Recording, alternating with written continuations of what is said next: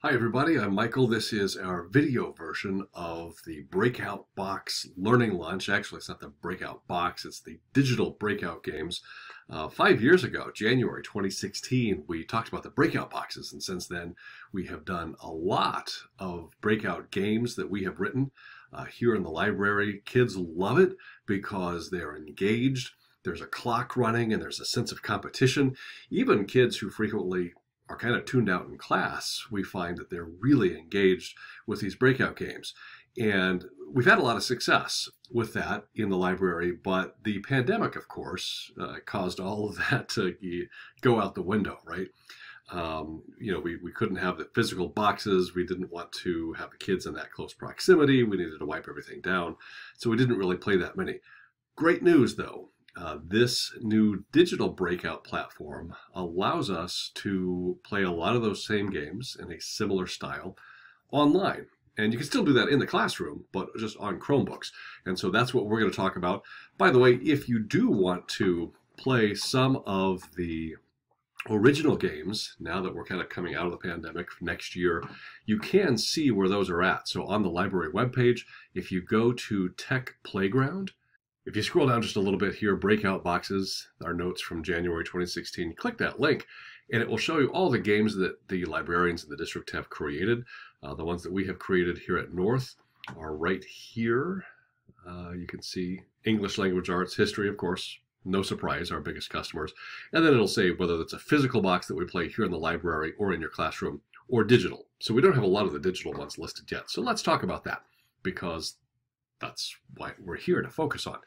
So first off, BreakoutEDU.com. All of our staff members should have had emailed a password to you. If you can't find that and you haven't logged in yet, send me an email, michael.russell@lsr7.net, and I can resend that to you. Easy login once you get set up.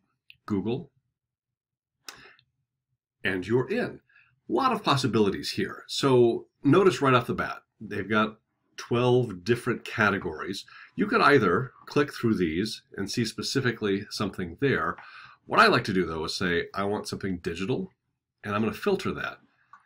And I only want 8th, 9th, 10th, adult, 11th, 12th. And then over here on the right side, you can see all the various categories: math, science, the arts, social studies, library, team development, holiday and seasonal, language, including modern language, as well as English, physical education, CTE, computer science. For this example, I'm going to click holiday and seasonal and just team development. Click go, and it's going to then say, here's all those games. And so right off the bat, you see in the left corner of each of these, it says it's digital. Gives you a little bit about each one. So let's say Attack of the Locks. It's a digital game. There's the name. Designed by Breakout. Some of these are submitted by users. Upper elementary, middle grades, high school. If you click this, it will give you a little bit more information. What you've already seen. Copy and assign. I'm going to circle back to here in a couple minutes. Right away, you can see the story. Obviously, it's a Star Wars kind of game. As a teacher, you see this. The students won't see this. You can see the lock combinations. So as the teacher, if you're playing this in class, you can really easily find out what the solutions are supposed to be, as well as how you get to those reasons. Why is the number lock the answer that it is? It also gives you a chance to play the game just as a preview. So let's click that.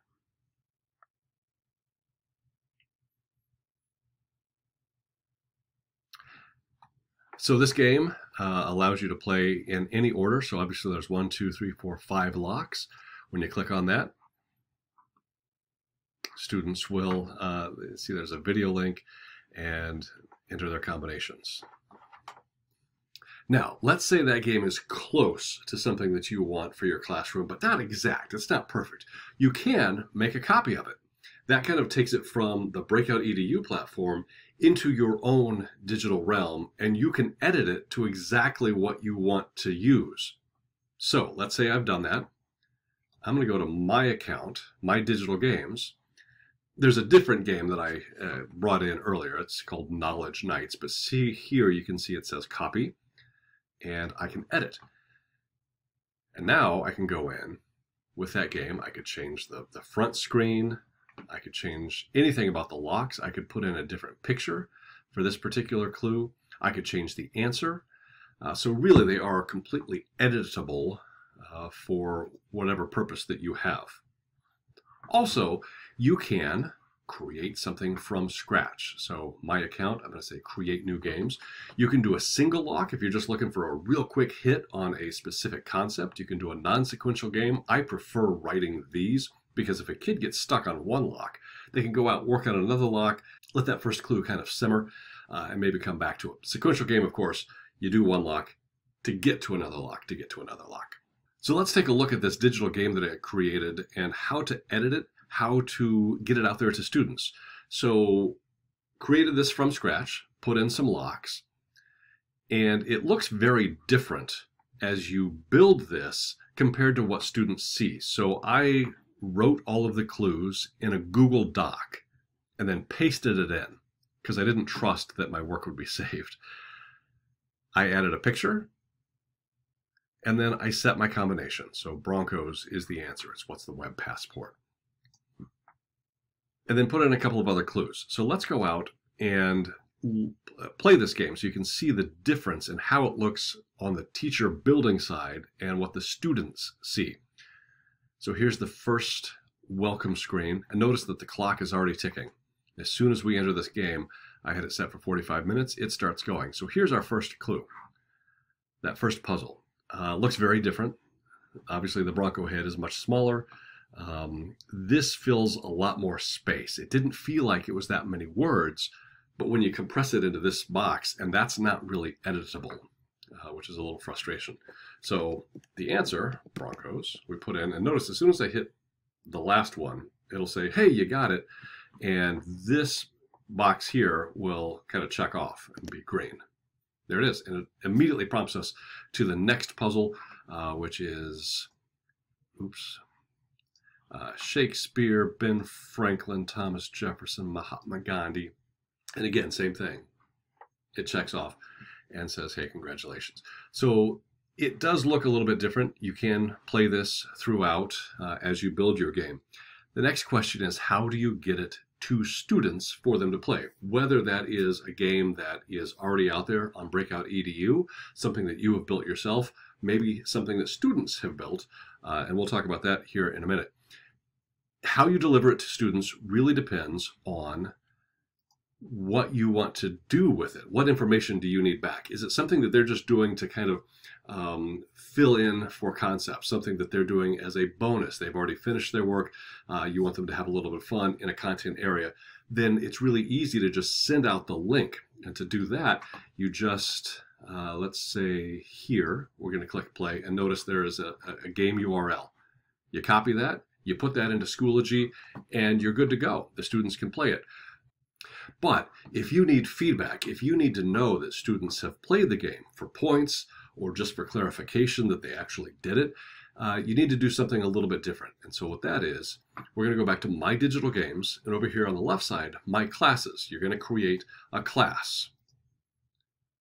Notice I've got LSN staff, library assistants. Now you could drill down and say English 9 first hour, English 9 second hour, or you could lump them all in together. I'm going to, and you're going to in a minute, play a game as a student, so you see what it's like for the students to sign up with this code, and we'll kind of come back to that, but we're going to create this class. So with the class set, we're going to go back, because the game is also set, to My Digital Games, and we're going to assign, this is the game we're all going to play here in a second, LMC Learning Lunch, May 12th, 2021. I'm going to assign that game to the LSN staff. I click assign, and it's out there. Now, how do you know who's done what? We'll show you momentarily how to get students enrolled in your class to play that game. As they start playing, though, you can click results, and it will show you who has finished, how long it took them, what percentage of the game they got through. And look at that. Michael R. completed 100% of the game in 42 seconds. Either it's a really easy game, or that's one sharp cookie. Next, let's look at how students log in. So I'm going to go up and log out, and you will get instructions on how to log in to play this as a student. Okay, so now let's pretend that we are students coming in to sign up for this and play a game that you have created or just something that you have assigned. So we're going to click Sign Up. We are a student. We don't do Google Classroom anymore, so we're going to sign up with BreakoutEDU. It asks, do we have a class code? Yes. I have assigned all of the students this code. This is for the LSN staff. I'm going to say next. What's your name?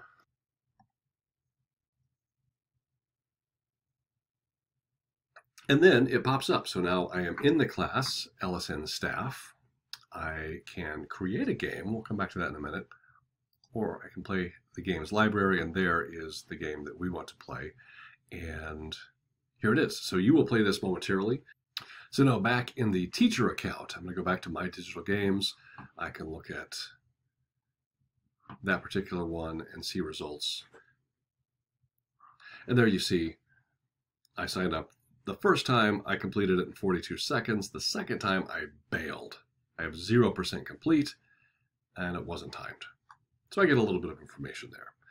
One other thing while we're here, in My Digital Games, again, my account, My Digital Games, over here on the left, Student Design Course. Your students can create games. You can put this on them as a fun assignment to show what they have learned. They could create a game that other kids next year or even this year could play.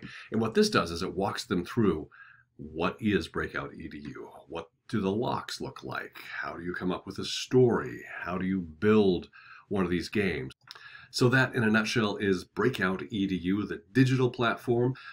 As always, let us know how we can help you. If you want us to design a game for you, we would love to do that. Give us a few weeks of lead time, and we can put something together, or we could help in any way. This is something that we are testing out. So we have this until January of 2023. So all of next year, we will have this. We will look at statistics, see who's playing it, who's not, whether it's worth keeping or not. It's not cheap, but we think it is something that kids will like. It is beneficial, I think, to student learning. And if that holds up with some statistics, then we will keep this around for a while. Thanks for tuning in. Play the game if you're looking at this on May 12th, and then go get yourself some tacos at the taco truck that is going to be here from 10:45 to 12:30 out on the west side. Thanks. Bye.